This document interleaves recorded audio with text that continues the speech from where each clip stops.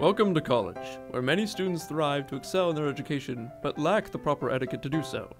Today we're going to find a student who can help demonstrate what good etiquette is. Let's see if there's anyone in this classroom down here. Ah! There's a strapping young fellow. Why, it's Jimmy! Hello, Jimmy! Oh, hi, mister. That's enough, Jimmy.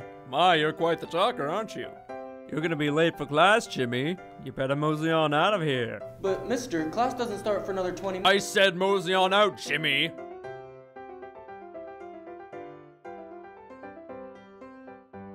Hello again there, Jimmy. Making good time, I see. Being on time shows great etiquette, Jimmy. Uh-oh, Jim, watch out, a herd of students. You better make like a tree and leave, Jimmy. Huh, that's a good one, mister. No, Jimmy, you need to leave. Run. Now! Go, Jimmy, go! Lose the backpack! Go! No! Oh dear, Jimmy, it looks like you weren't quite fast enough. But I'm afraid you're late, Jimmy. That's bad etiquette.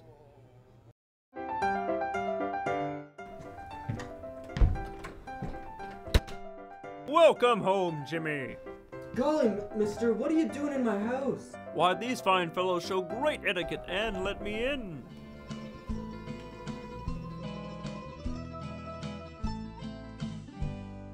My, oh my, Jimmy. They look like real ruffians.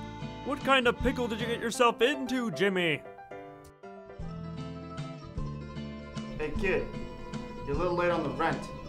Muscles, show them what you'll do.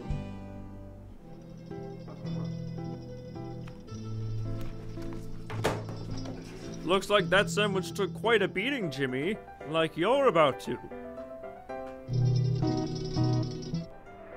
Well, I'll have an next week for you, fella.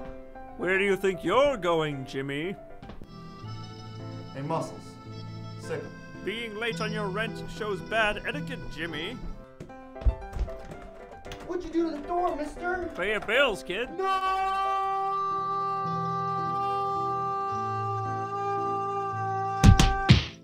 So what did you learn today, Jimmy?